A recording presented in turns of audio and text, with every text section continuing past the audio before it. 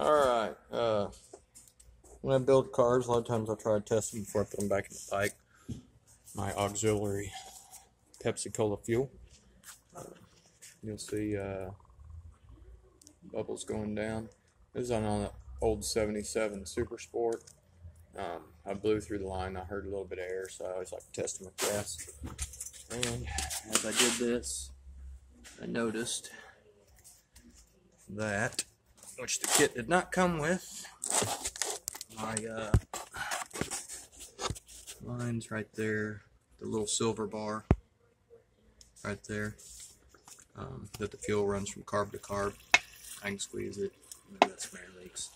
There's like 3 of them that are doing it.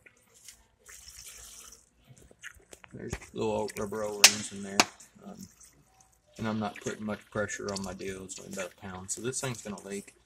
Unfortunately, I've already cleaned all these carburetors, so we will be taking them back apart, and they're actually riveted in, so I've got to drill those out on each one.